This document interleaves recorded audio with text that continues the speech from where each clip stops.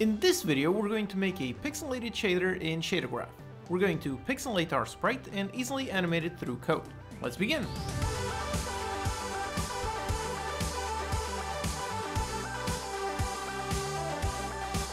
Hello and welcome, I'm your Code Monkey, and this channel is all about helping you learn how to make your own games with in-depth tutorials made by a professional indie game developer. So if you find the video helpful, consider subscribing.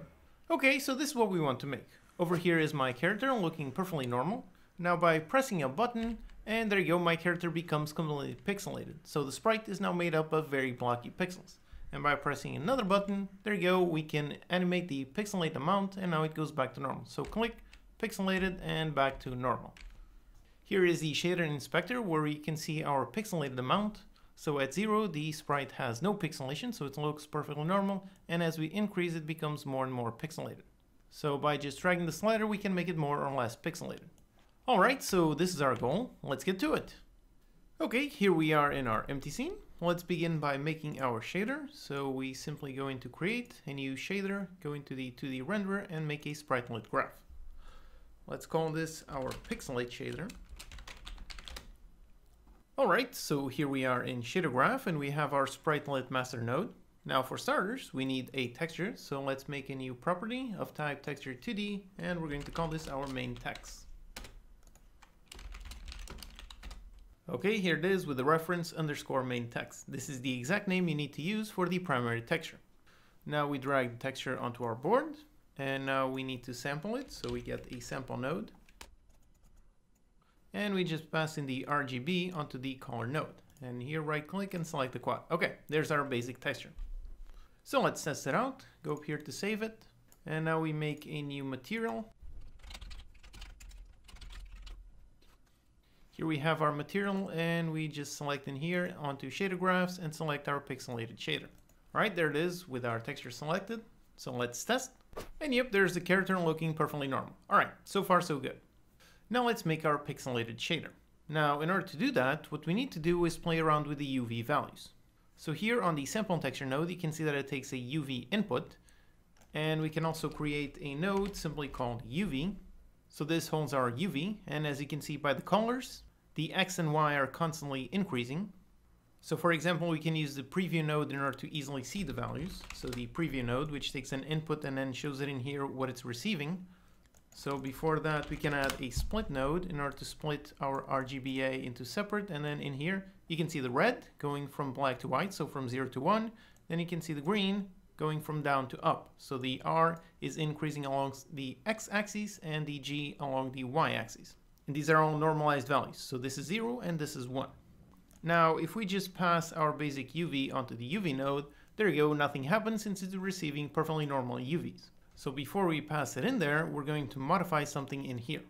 Now, in order to have our pixelated effect, what we're going to do is make sure that this gradient isn't perfectly smooth, but rather it has very discrete values. And the way we're going to do that is by multiplying, then flooring, and dividing. Okay, so let's see how we do that. First, we go up here and we create a new vector1, which is essentially a float, and we're going to call this our pixelated amount. Okay, so here we have our property. Let's drag it onto the board. All right. And now here, the first thing we're going to do is take our UV and multiply it by this pixelated amount. So we make a multiply node, we multiply this one onto this one. And now, for example, we can use the preview in order to see what it's doing. So we put the preview in there and let's look at the R, and there you go. So right now it's fully in black because we're multiplying by 0, but let's try multiplying by 10. And there you go, right now it's a lot more intense, since again, pure white represents 1, so all the values above 1 are going to show as white. So by doing this, essentially we made it go from 0 to 10. So after we multiply, then we can start getting some jagged values by utilizing a floor node. So floor, in case you don't know, it's a simple mathematical operation. It essentially discards the decimal values. So for example, 1.7 becomes just 1. So first we multiply everything by 10. Then we take this output and we floor all of it, and there you go. Right now you can already see the discrete values. And then let's put the output into our split so we can preview it. And just like that, you can already kind of see the effect. So over here we have an area that is full on 0, and over here an area that is full on above 1. So in here we already have a bunch of discrete values going from over here we have 0, then here we have 1 and 2 and 3 and so on. but we can't see it since in here we only see normalized values. So after we multiply and we floor it, then we can simply divide it in order to go back to a 0 to 1 scale. So we add a divide node, and we're going to divide this output by the same as our pixelated amount. And just like that, you can already see the UV having some very distinct segments. And if we pass it on to our preview node, yep, there you go, exactly like that. So essentially we are splitting our UV node into 10 different segments. And now if we pass this along into the UV node, and there you go, you can already see the effect. Now obviously 10 is way too small, so let's increase it by quite a bit. And if I put it at 100, yep, there you go, the shape is visible, but it is indeed pixelated. All right, awesome. So let's test it out just like this.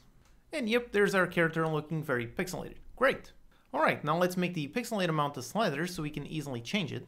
So here we just go into our properties and change the mode from default into a slider. Set the minimum at 0 and maximum, let's say, at 200. Okay, let's see.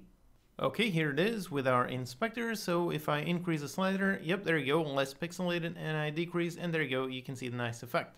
All right, awesome.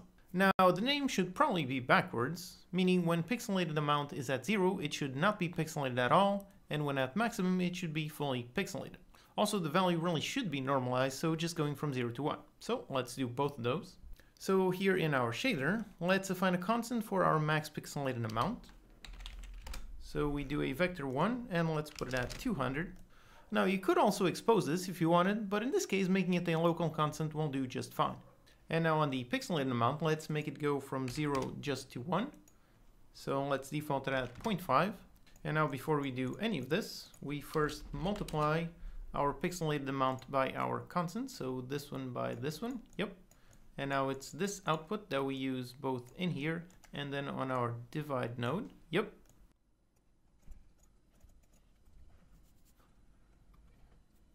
Alright, so this should be working with normalized values. Now in order to flip it, over here we can add a 1 minus node.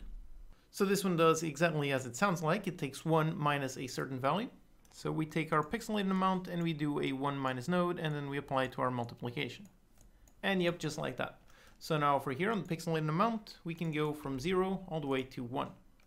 And yep, just like that. So let's see. Okay, here we are with our character and our pixelated amount slider. As you can see, it goes from 0 all the way to 1. So at 0 we have almost no pixelation, and if we move it past 1, there you go, it becomes insanely pixelated. So just like this, we have a nice slider working with a normalized value.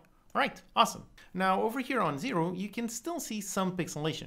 The reason for that is because even when we set it to 0, we're using our constant, so in this case just 200 samples. So one way to solve this would be to simply increase this to a very large number. So that would solve it, but it wouldn't really be very pretty. So another approach we can take is to add some nice logic. So here in our shader, let's do a test to see if the pixelated amount is 0. So in order to do a simple if, we can add a compare node. So we do a comparison between our pixelated amount and 0. So this one outputs a boolean. And then we can also create a branch node. So this one, as you can see, takes a boolean and then has a true and false, which comes out here on the output. So this is essentially an if-else. So if the boolean over here is true, it will return the true. If it's false, it will return the false. So when this one is true, it means that the pixelated amount is 0 and we do not want to pixelate. So when it is true, we want to output the original UV. So this one in here. And when it is false, we want to output the pixelated UV, which is this one in here. So now we move it all the way in here. Okay, so that's it. Then we take the output from this branch and we pass it on to the UV. And yep, just like this. So here we're using two very nice nodes to work with Boolean logic. All right, this should be working. Let's test. Okay, so here we are, and let's drag the slider all the way down to 0. And yep, there you go. With 0, it has absolutely no pixelation whatsoever. It is receiving the exact perfect original UV. And as I increase just a tiny bit, there you go, pixelation becomes visible. So at 0, no pixelation. As soon as I increase, the effect gets applied. All right, awesome. So now when we have 0, we have a perfect sprite. Now let's see how we can animate this value to play around with it. And over here I have this script. As you can see, it's extremely tiny, only 30 lines long. And what we have is a material reference for our material. And then on key press, we are setting a target pixelated amount. So here let's put a maximum of 0.7. So when we press T, we're going to set the pixelate amount to lerp onto towards 0.7. And when we press the Y, it will go back to 0, which is essentially no pixelation. So here we're just playing around with these two float values. And in order to apply it to our material, this is what we do. We go into the material, we call set float, we pass in the reference name, and then we set our float amount. So there it is, a very simple script. Let's see. Okay, so here we are, and yep, there's our character looking completely normal. And now I press this button, and there you go, it becomes completely pixelated with a nice animation. And now I press this button, and there you go, it goes back to normal. So press, pixelate, press, and back to normal. So here we have our nice pixelated effect being animated through a nice script. And again, here it is in Shader Graph. All we're doing is playing around with the UV and doing some simple math in order to get some fixed value increment. And with that, we get some nice blocky pixels. So here is the effect again, and as you can see, it looks great. As always, you can download the project files and utilities from unitycodemonkey.com. Subscribe to the channel for more Unity tutorials, post any questions you have in the comments, and I'll see you next time.